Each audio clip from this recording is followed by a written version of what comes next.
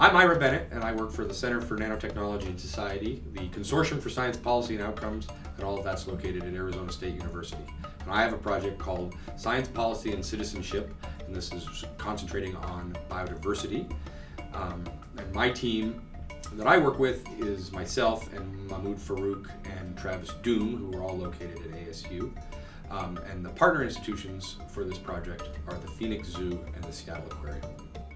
Biological diversity, or biodiversity for short, describes the variety of life on Earth. It covers all kinds of plants, animals, and other living beings in the land, in the fresh water, as well as in the sea. And biodiversity occurs at the species level, at the ecosystem level, and at the level of genetic.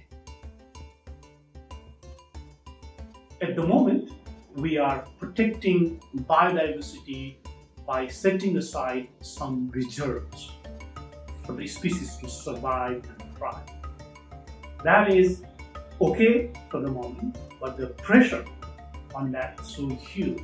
We need a much more encompassing and integrated policy where every human being, every citizen feel like they are a part of a system, hence they will gear toward protecting that system. The project is sort of an ongoing evolution of some ideas about engaging high school age teenagers in thinking about the complexity of decisions that are made within a democracy. So we've run some iterations of this where they deal with new and emerging technologies like synthetic biology or geoengineering. But in this case, we actually had them wrestle with the complexities of biodiversity when it comes to making decisions as a nation. It's a proof of concept project, so I want to see if there's good ways to engage high school age teens in getting to think about the complexity of the political process when it has to do with science or technology, and it's a test of the actual methodology. So one, can we build a network of institutions that can work together so that teens can learn with this thing that we built. The structure it's a hybrid online face-to-face project. The students will meet face-to-face and discuss some framing questions and develop some questions of their own. Then they go online and work with a series of experts from around the world, asking them questions and getting responses to their questions. And then the students meet back face-to-face in their groups and with a very narrowed set of questions, develop a consensus statement. Each group will develop its own consensus statement, and then that is presented to a panel of local experts.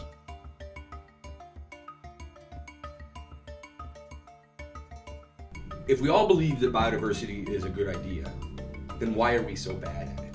Starting there got them thinking about what makes biodiversity a reality from a policy process, because then it all becomes about decisions that humans make.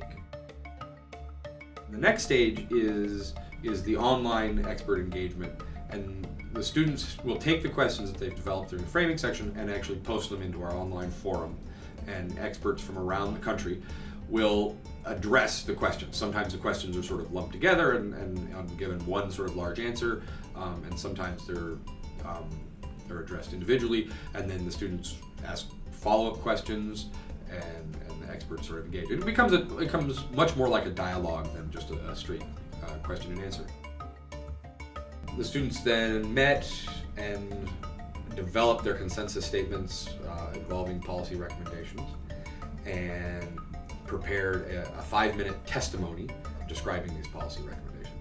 And then there was a final culminating event, and so that was a panel that each institution developed. And at these panels, the students present their testimony to the panel, and then the panel questions them about it. So it's sort of a mock hearing sort of format, and the students get challenged about what it is that they came up with as policy recommendations. And this is an excellent opportunity for what they thought they knew to be challenged, but not in an overly aggressive way, in a fun way, but to get them to think yet again more broadly about the policy challenges that you face when you're dealing with things like biodiversity as it relates to people's lives, people's economies, and the things that people have. Another thing for the students was, this was an opportunity to present their ideas in a very public way, and it scared the bejesus out of them. Talking to them afterwards, they're like, "Oh, if only we'd been more prepared, if only you've given us more." And no, you guys did great. From the panel perspective, the point of the panel was to challenge the students, and the students all handled themselves very well, and the panel recognized that.